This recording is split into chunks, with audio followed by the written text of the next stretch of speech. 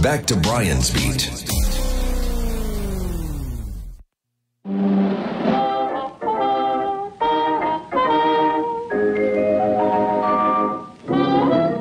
Felix the cat, the wonderful, wonderful cat. Whenever he gets in a fix, he reaches into his bag of tricks. Felix the cat, the wonderful, wonderful cat. You laugh so much your sides will ache, your heart will go pit-a-pat. Watching Felix, the wonderful cat. Welcome to hour number 2 of Brian's Beat, Saturday morning. Lots of clouds upstairs. What else is going on? You know, we could use a little more heat. The thermometer's still in the 40s. It will push into the 50s today, but I don't know. Here we are, May 11th. I'm hoping for mid-60s, maybe even the low 70s. Guess I'm pushing it just a little too much. So we talked a little bit about what's going on in Gaza. I don't want to make that the big highlight of this hour because, quite frankly, like you, and it could be an entirely different issue, I am worried about what's going on not only here in the Commonwealth with the Bacon Hill lawmakers, but also Washington, D.C. And some whistleblowers. I always get a kick out of the term whistleblower. I know what a whistleblower is. But apparently some whistleblowers got into the ear of Republican congressmen and women. In particular, those on the House Judiciary Committee. And members of the judiciary were rather alarmed. So much so that they fired off a letter the other day. I think it's dated on May 4th. So that would be, a week from today? Who's working on a Saturday? Think about that for a second. Anyway. So this letter was written from the House Judiciary Committee to the FBI Director Christopher Wray, questioning some of the hiring practices and some of the new protocols of the Bureau. To give you an idea, a little background here. When President Biden was inaugurated on that very day, his first executive order was, I didn't know this was numero uno, but the first executive order was instituting diversity, equity, and inclusion throughout the executive branch. So that would be the Department of Education, the Department of Health and Human Services, all of those, Veterans Affairs, all of those departments, Department of Justice. 3 months in, the FBI introduced their DEI chief. Now, according to the judiciary's letter, the FBI special agent hiring is way down, citing a couple of reasons. Your distrust, my distrust in the Bureau, and of course, fewer applicants. Give you an idea. According to whistleblowers, and mentioned in this letter from the House Judiciary over to Christopher Wray, the director of the FBI, according to whistleblowers from the mid-1990s to the early 2000s, the FBI had more than 100,000 applications for special agent. I know a lot of people that wanted to be in the FBI. You know, when I was a kid, I think it was because of the FBI program, not necessarily knowing what it entailed, but people wanted to be in the FBI.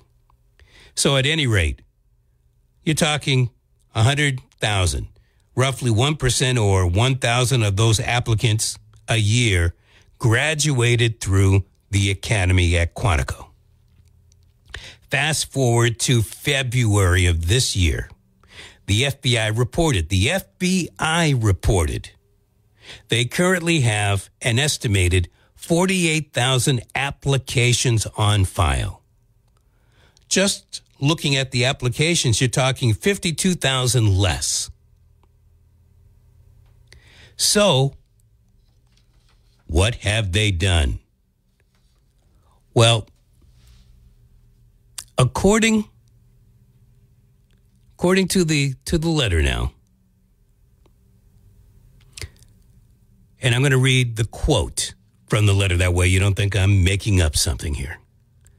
To more easily accommodate a larger pool of available applicants, FBI special agent hiring standards have been relaxed and requirements measurably lowered in categories that include physical fitness, illicit drug use, financial irregularities, mental health, full-time work experience, and integrity. Now think about that for a second. No matter how you feel, pro or con, about having an FBI, we've got an FBI. And I can sit here and tell you there have been times that I've questioned the integrity of the FBI. But to think that the House Judiciary Committee is firing a letter off to the director of the FBI with whistleblowers saying that the standards, the integrity of the applicants, you don't care as much about that. What exactly does that mean? Does that mean they can go around and lie, fabricate stuff? What does it mean? You're relaxing the requirements dealing with integrity. What about mental health? Think about this for a second. Mental health. Do you want some dodo bird working for the FBI? Or, look, I guess anybody can put in an application. But don't you want that application screened? And, or maybe a better question is, how far are you willing to go? How far are you willing to go dealing with mental health, financial irregularities? Now, think about that. I mean, look, lots of people have filed for bankruptcy. They've been late on rent payments. Their credit score might not be all that good. But isn't that person vulnerable to somebody from the outside saying, hey, I'll take care of these bills for you. We want you to do X, Y, or Z. Financial irregularities. Illicit drug use. Where do we go with that one? I mean, if a person that's applying admits that they've tried marijuana, do we say no to that person? If that person tried cocaine a long time ago, do we disqualify that person? Again, I'm asking a question here. I don't know where you want. Full-time work experience. Well, aren't there a lot of people that come out of college that apply to be in the FBI? So where do we go with all of this? But when I hear that the standards have been relaxed, requirements immeasurably lowered, and then we tie this in with diversity, equity, and inclusion, it conjures up an image that isn't pleasant. Physical fitness. Now, I guess maybe I've watched too many programs on TV dealing with the FBI, but don't they have to chase after people every once in a while? And you and I know that there are police officers today that have probably had too many donuts, and they're not going to win too many races. Do we want FBI agents looking like that? Is that what all of this lowering the standards is all about? 508-996-0500 is how you get onto the program. Hello. Hi, Brian. Hi, I Brian. like the show. I like your show. The guy said he didn't like it, and I miss Phil really a whole bunch. All right. And I think Phil was a real Okay, addition let's to not that go show. down that road. I can say my voice. So anyway, but I can't get, go ahead. I'm not saying nothing wrong. Anyway, talking about lowered, I got to say a few things before I hang up because my phone's going to die anyway. Talking about lowering standards, that seems to be the whole world today. That's how it is everywhere on every job as far as I'm concerned. I mean, it's I'm just going to say you're kind of right. It does seem that the standards that you and I had to put up with back in the 70s and 80s are way different than today's standards.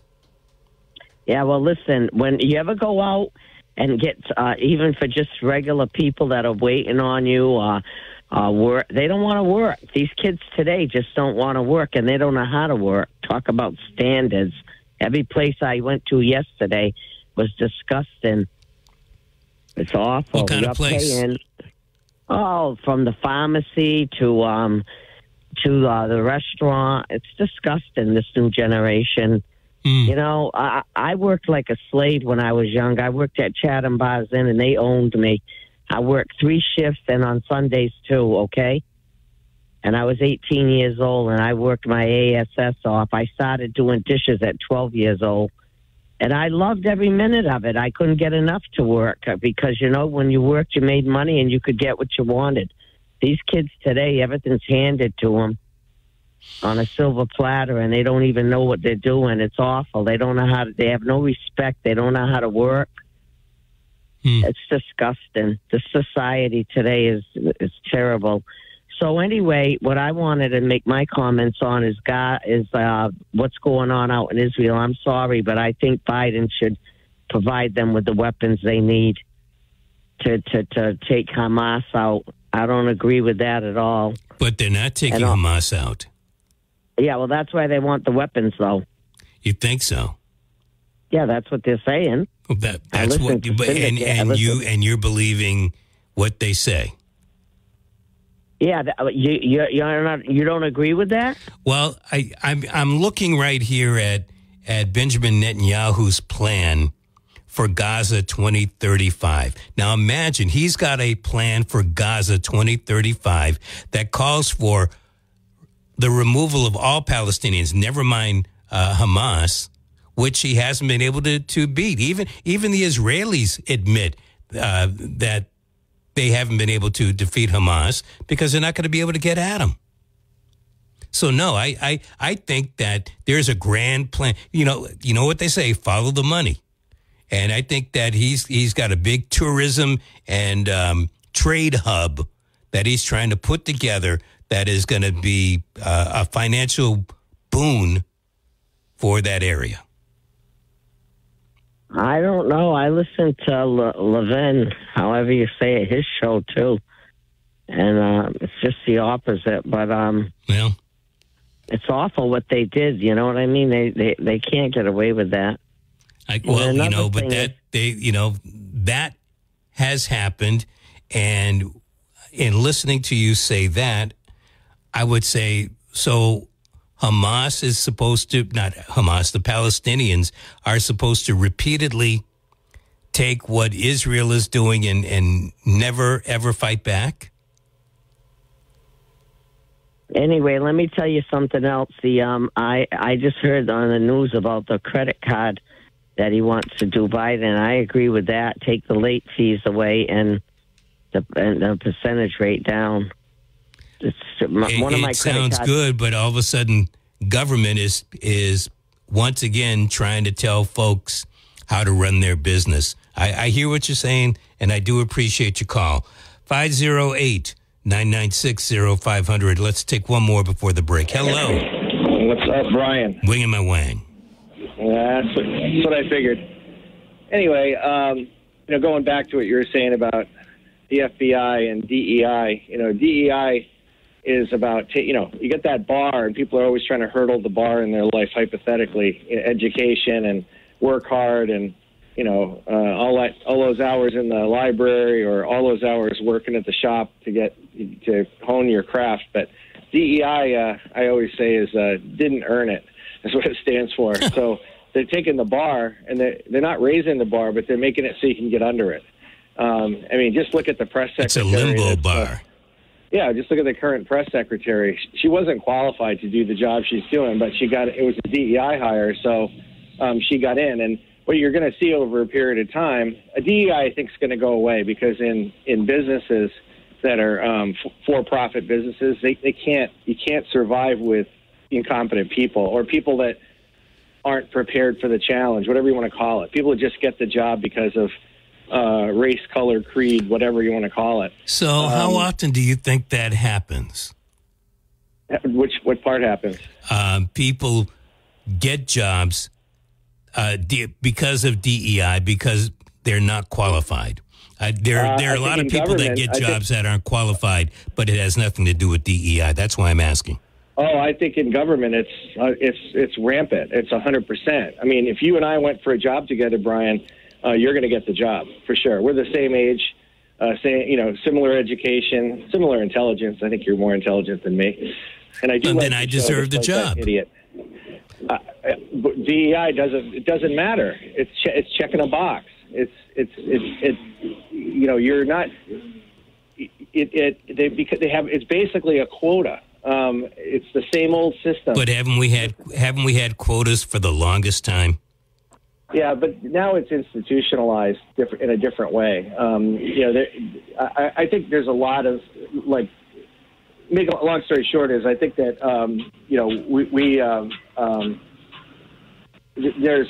DEI is going to go away from business because business has to have people that are competent and they you'll go out of business if you have DEI hires in the long run. Government, it's going to be there forever, and in the teaching profession, it's kind of scary too because we're not putting out great students anymore because the policies don't gear up for it. Dumbing the test down. We have some great teachers, but the administration is ruining our education system with all of this crap. So. Well, how do we know who the good teachers are and who the bad ones are? I don't know. It's not my job. Somebody else's job to figure out. Somebody else has to do it. I got you, man. Hey, thanks for the call. Right.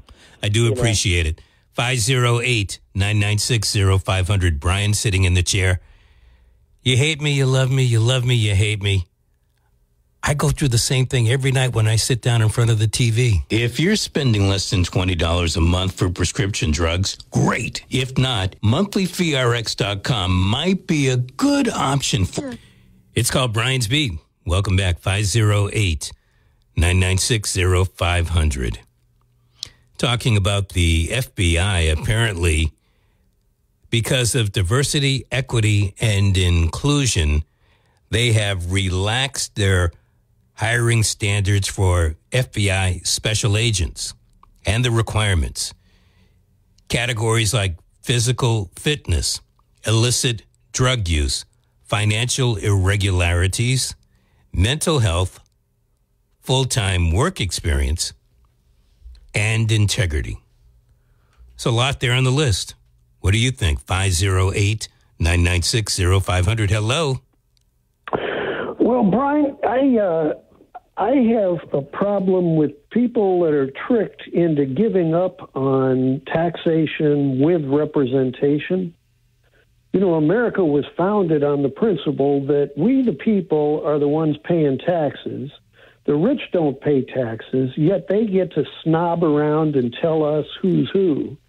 And in doing so, they come up with that slang phrase about diversity and inclusion. Well, that's taxation with representation. And you're being tricked into giving up on taxation with representation. So how is DEI taxation without representation? I'm saying it is representation. That's what diversity is. Oh, you're saying it is representation. Okay. Yeah. And it's inclusion. Well, yeah, that's taxation with representation. They came up with that nasty smear slang phrase, oh, these people, they don't deserve their taxes. It just makes it easier for the bigots to hog the taxes.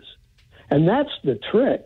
They snob around and pretend that they deserve it all and that nobody who actually is chipping in gets a piece of it. All right, I guess we could go down that road, and I don't exactly know how we patch that part together, but we've had callers that make some good points that they don't believe that the majority, they didn't come out like this, but my brain is thinking that the majority population is going to be able to get the jobs that they used to be able to get. And I'm sitting here and saying, well, how do the qualified black, brown, whatever color or seeming handicapped person get that position without some kind of aid? Doesn't have to be DEI. Well, how many jobs can be run from a desktop computer or even a laptop computer? Many. I mean, you could run a garbage truck. But you can't run the FBI. Computer. You can't run FBI agents around the country like that. That's not necessarily true. There are tons and tons and tons of just the chemistry lab. You could have some handicapped, physically handicapped person that knows chemistry backwards and forwards, and to be able to run tests or to do the computer modeling. And I won't argue that, but we're talking about special agents. These are the people that are out on the streets. That's a special agent. You're just doing the data on what's the evidence, right? And the other scam that these phonies who are the representation without taxation crowd, the super rich are not paying taxes, and they hog our dollars. They hog our roads. They're the ones that are making the bridges collapse. They build faulty bridges with their lousy corporations, and then when they collapse, they collect the insurance. I mean, they are some sick SOBs, and when it comes down to America's infrastructure being maintained, we the people chip in our taxes on April 15th, and we hope to buy ourselves something nice. I got you on that. Look, I hear your complaint. I'm not quite sure how it fits in this particular case. Maybe it does, and I'm missing it. Wouldn't be the first time, won't be the last. Hello. Hey, Brian. Hey, Brian. So the rich don't pay taxes? Really? According to him. Really? How can anyone say that? That's just somebody with an axe to grind because they never made it, quote unquote, made it. But the rich pay their what? Because they don't pay to the ratio that maybe we pay, but they sure as hell are paying taxes, and I guarantee it's a lot more than I'm paying. Well, I'll tell you what, and if they're running a business, their business is paying taxes. Of course they are. This is where people lose the credibility. I get it. Maybe you want someone who's making $1 million to pay $500,000 in taxes a year.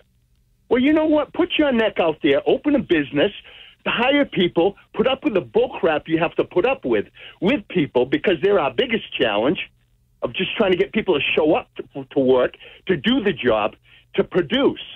These people are funny when they call and say the rich don't pay taxes. Well, then sign me up. I'll do whatever it takes. But I know I'm going to pay taxes up on that end of it, too. I'm a little guy. I'm paying taxes. They're paying taxes. You may not like the amount they pay, but they're paying a hell of a lot more than we, the working slobs out here, are paying. It just blows me away. Right away, I just say, okay, here we go. This is just somebody who's ripped about the fact that, somebody's making money. And to blame them for the shoddy work being done, really? I mean, you can go down this rabbit hole all day long. All I can tell you, there are people that own companies that don't sleep at night because they're worried about keeping that company going. Welcome to that world. Yeah, I'm not to stick up for the caller, but I don't think he's really thinking about that type of owner who is pressing the flesh and actually trying to make the deadlines and stuff like that. I think he's thinking more the owners that are out doing pitch and putt and making deals. Well, they've earned it. You know what? I'm sorry. I don't begrudge those people. I wish it were me. And if that had the way the chips had fallen and it had been me, I'd be thrilled about it. But I don't begrudge anyway. I just think that's a sickness. You wake up in the morning, you're jealous. Well, I'm not jealous. I go out and I try to make my way. And that's the way it is. I'll do the best I can. And if I have a few bucks in my pocket, I'm thrilled. So it's after a while, sometimes you just know as soon as you hear the first line come out, you're like, oh, yeah. Is that why you called? Out of a crock. No, it isn't. But you know what? That's kind of this last call. I thought we were going to go a different route here. It was actually to comment on what Shawnee had said about people not working. And I'm in the business. I have 20 people work under me. And that's my biggest challenge. I can speak to that. It's trying to get people to show up. We have good jobs, good benefits. They don't want to show up anymore. And I say the reason why this happened, because this is the generation of, like, you and I grew up. We didn't know how poor we were. But we made it, and we smiled our way through it. But now, boy, you buy a kid a car. Oh, well, I didn't want that car. I wanted this car. You and I were just happy to have four wheels to get behind and get from point A to point B. So what's happened is we've groomed the kids now to expect more with doing less to get it. That is why I called. You know, my comment. I think your comment is well placed. But I remember something from John Adams, of all people, the former president, number 2. And he was training his sons to be the next generation, so the generation after that could be that lazy lout type of kid. I think that even the folks that are known as today's middle class have made it to that particular juncture in life where the kids that they are producing, well, they I had this type of car. You don't like this one. You'd prefer the yellow one as opposed to the blue one. I think that's where we are. I think that's our society right now. The question is, how do you turn it around? How do you change it? You don't, because we've gone too far. Anytime you try to change something that's gone too far, you get the, oh, my God, how could you do that? How can we deprive them of this, that? We've gone down that rabbit hole, unfortunately. That's why I'm glad I'm north of 60, because it's not going to turn around. It is what it is. I still love life, but I see the way it's going, and I see all that's changed. I don't like it. I just turn my head to it, and I try to enjoy what part of life that I still enjoy. I'll listen to my 70s and 60s music and just enjoy and try to, kind of live some of those memories out day to day and enjoy what used to be. Gotcha, man. Thanks for the call. Thank you, friend. I do appreciate it. 508-996-0500 is how you get on to Brian's Beat today. If you're just tuning in, and I get it, good morning to you, first of all. The House Judiciary Committee, which is primarily run by Republicans, sent off a formal letter to the FBI Director Christopher Wray earlier in the week, questioning some of the hiring practices of the Bureau.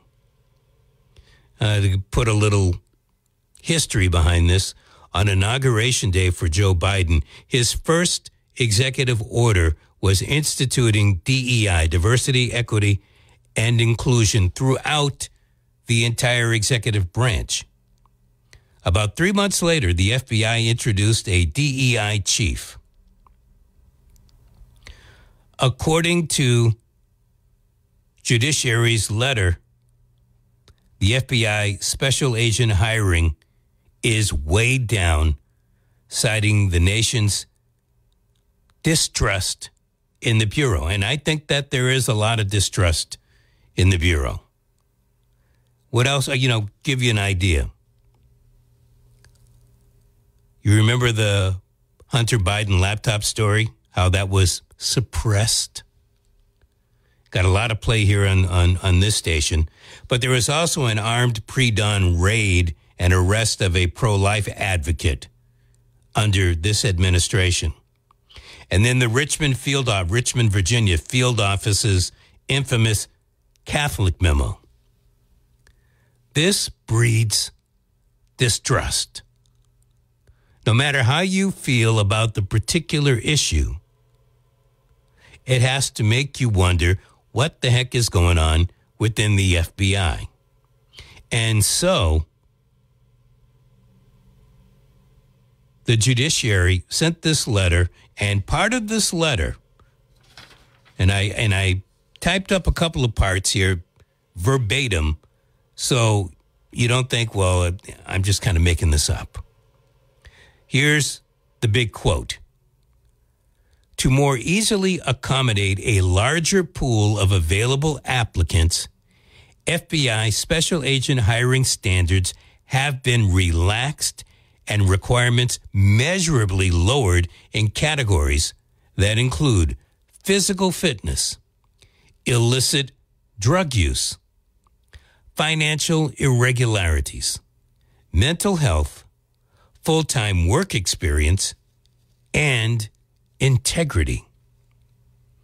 Now, each one of these is problematic.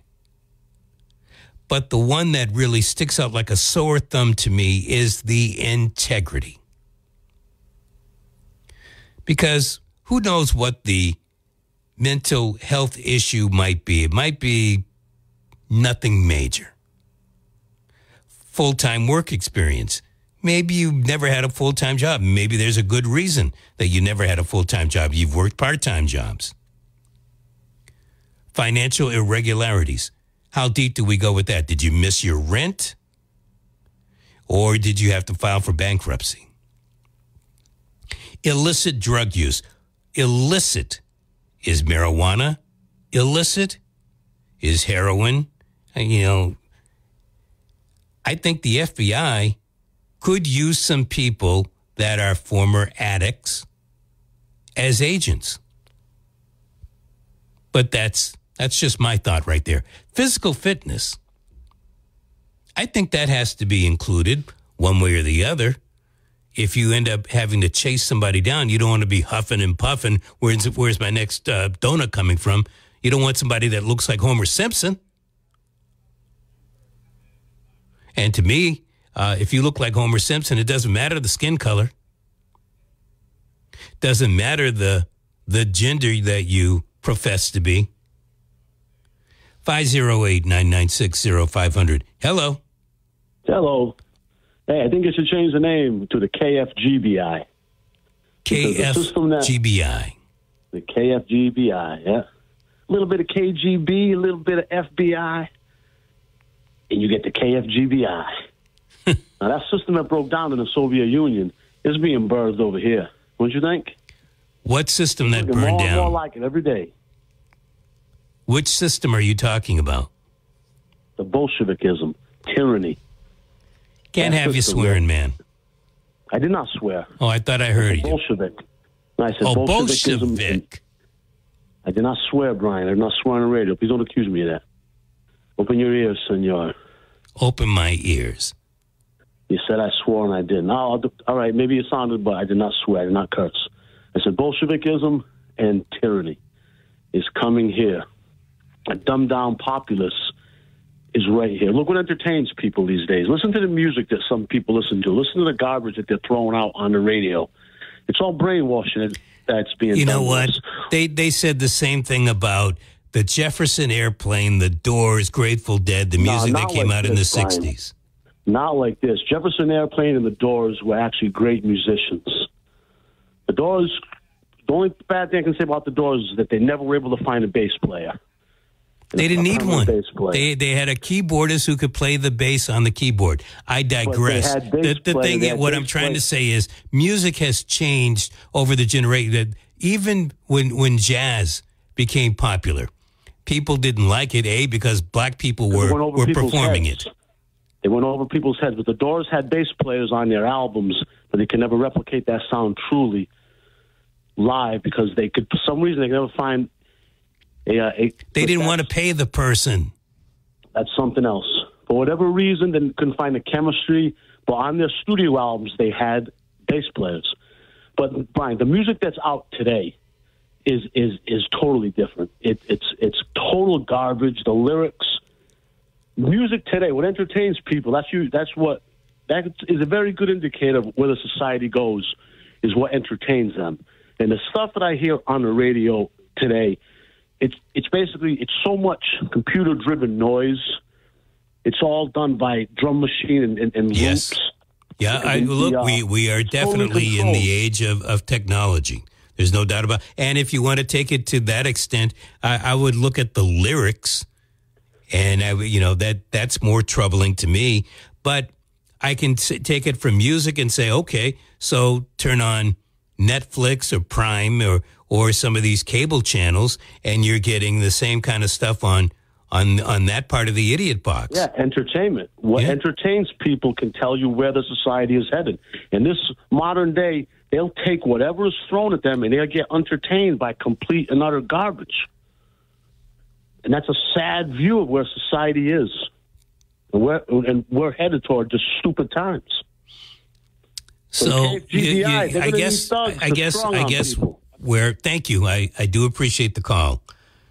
What I see, and maybe because I'm on this side of the business, is that generation after generation has their own idea of what is acceptable norm, what is acceptable entertainment. And they used to have big censors back in the 1950s when I Love Lucy and those shows came out. Yet those programs were unacceptable to a fraction of society. Move into the later 60s when Laugh-In and Love American Style and some of those programs came out. Oh, how could they be putting that on TV? Even I remember folks saying the same thing about That Girl with Marlo Thomas. Move into the 70s, and then you started getting more of these programs like Phil Donahue. I'm not sure Oprah came out. I think Oprah came out in the 80s, Sally Jesse Raphael. And each decade, programming has changed, but it has kept pace with the people of that era. And so as we look at, I don't get into these housewives of the rich and famous, or what's that other one with Kardashians, and those aren't shows for me. But the kids of today, they like it, and then when they start to have kids, they say, "Oh God, the programming that comes out for these kids." At least in my day, we had the Kardashians. That's kind of how life goes. 508-996-0500. That's how you get on to Brian's Beat today. Hello. I'm on? You're on.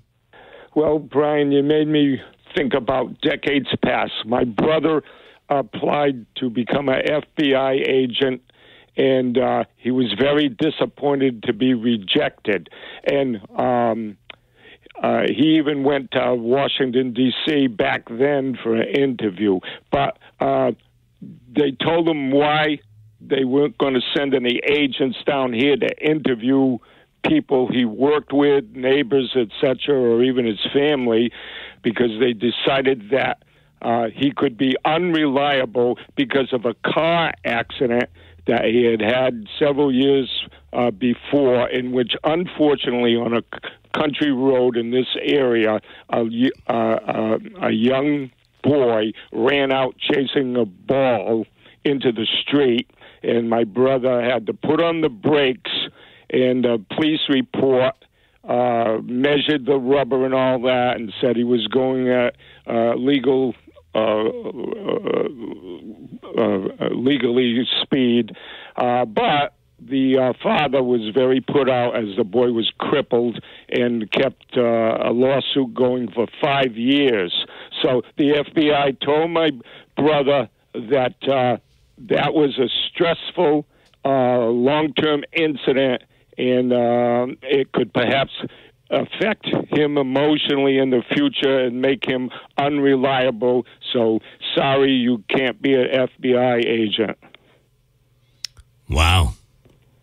So they were extremely scrupulous. They were more or less protecting themselves from having some guy that would, misbehave or drop the ball and make them look bad. So I guess they classified that under possible mental illness.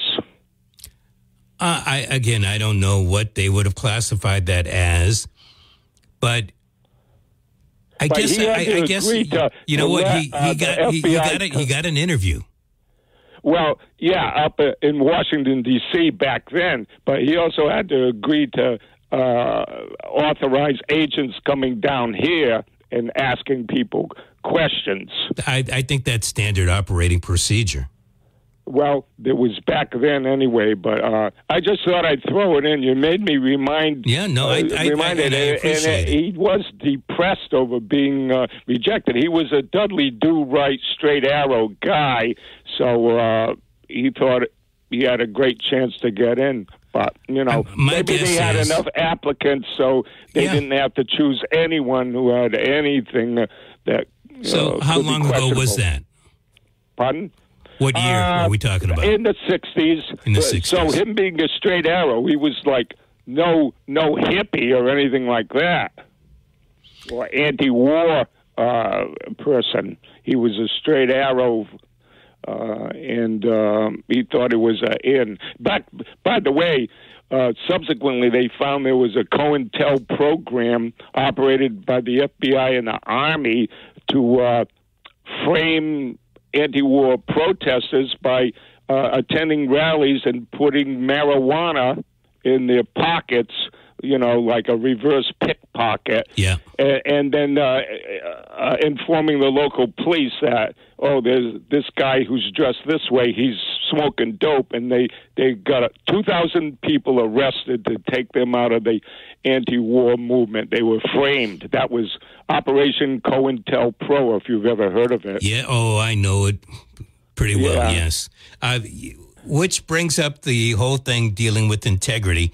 What integrity has the FBI really displayed over, 80, 90 years? I think all national police forces in every country are questionable because they have such power, and there are going to be abuses, and of course we need them, but there should be watchdogs over them more aggressively. And who's going to watch the watchdog? That's right. You know, I hear you. I would love to sit here and say we don't need an FBI, but I think in some way, shape, or form you do need a national. Well, we've got the marshals. Why can't the marshals do that? Well, they don't seem to be investigated too much for any abuses they might commit either. They're kind of secretive, aren't they? It's like government. Yeah. You know, transparency is not in their lexicon. I was going to use that very word. There's no transparency, and it's even worse on our foreign policy. They don't really let us know what moves they're making on the international chessboard, and we don't really have a vote about foreign policy, to tell you the truth. That's directly based upon real information available to us, because it's all war secrecy. Everything is preventing or controlling the next war. I would say even NASA, with its, go to outer space, it's really preparing for World War III, which will be run differently from previous wars. And even Trump acknowledged that we need a space military branch. Almost sounds like, what's his name? Ronald Reagan. Hey, thank you much for your call. I do appreciate it. Time for me to wrap things up. Ken Pittman will be taking over in just a bit. One final part to this judiciary letter, and it reads like this. The FBI's hyper-fixation on hitting Biden administration imposed DEI initiatives rather than qualifications that make the best federal law enforcement candidates and officers has created a climate within the FBI that puts the American public and American civil liberties at risk. Very interesting. So just to let you know, the FBI apparently has changed its standards. Although I question that whole thing dealing with integrity.